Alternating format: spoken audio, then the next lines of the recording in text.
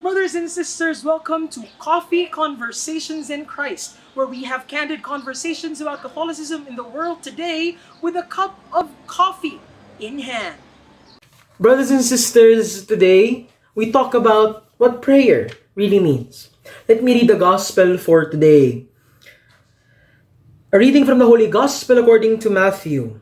In praying, do not babble like the pagans, who think that they will be heard because of their many words.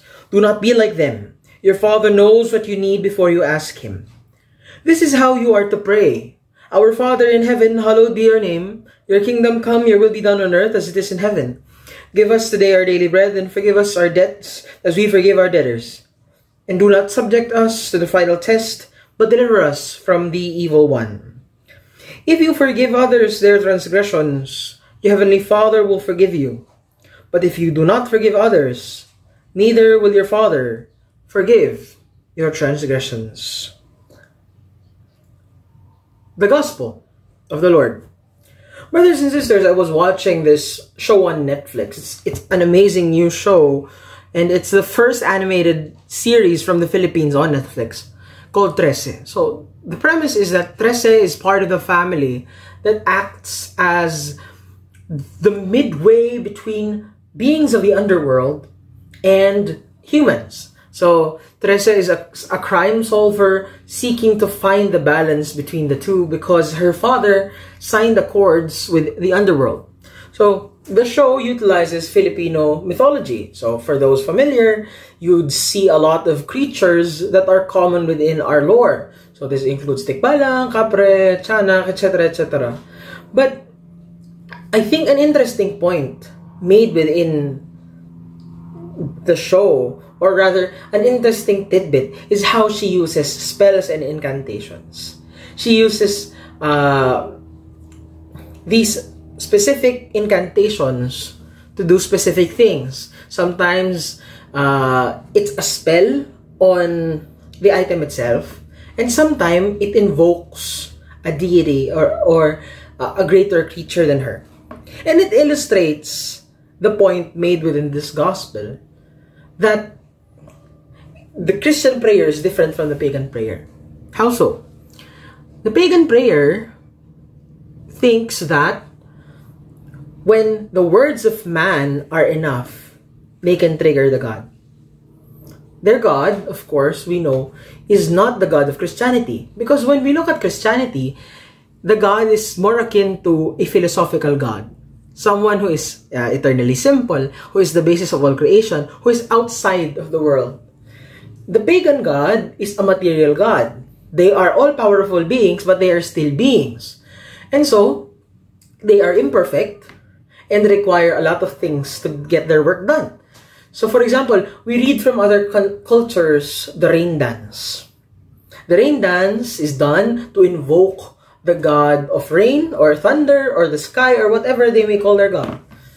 We remember in other cultures an even greater, or in this case, even more horrible incantation or invocation of the gods. Child sacrifice. To get what they want to achieve from the god, they sacrifice children.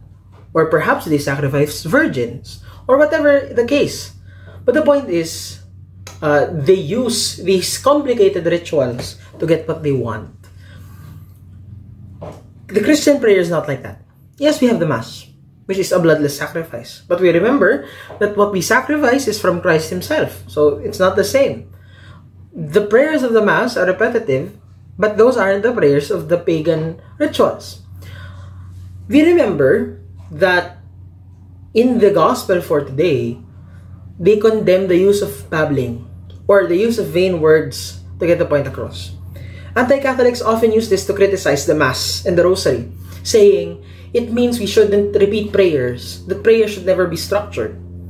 But what does it actually mean? It means that we shouldn't try to invoke God like the pagans who heap up all of these words, all of these incantations to call God. When we look at ancient sources of their prayers, these are long texts, long lists of spells, of needed sacrifices to call on God.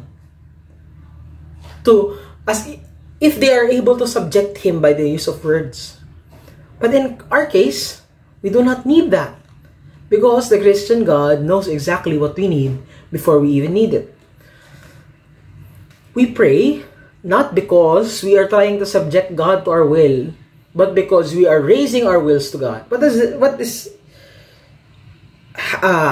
this mean for our prayer?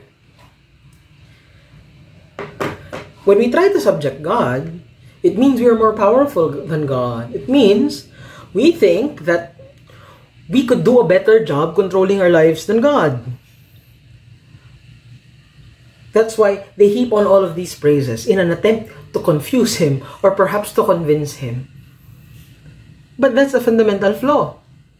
If God is perfect, if God is all good, all knowing, all powerful, why would you have a better plan than Him? And how would you overpower Him through your prayers? The Christian God does not want that kind of prayer. The prayer to the Christian God is a prayer that is an offering to Him.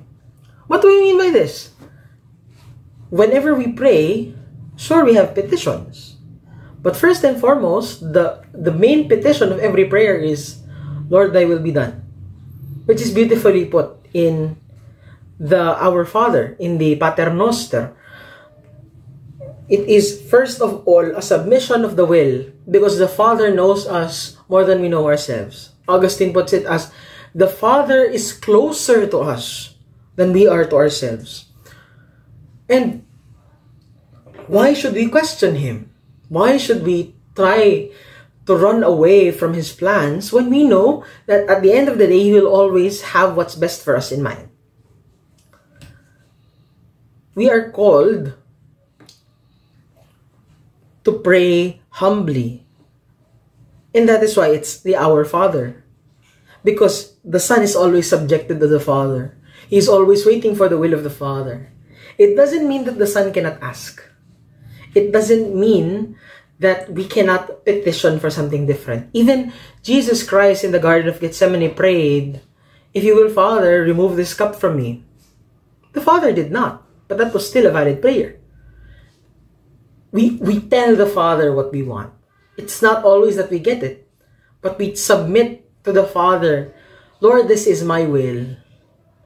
Make it like yours. And sometimes He gives. Sometimes He doesn't.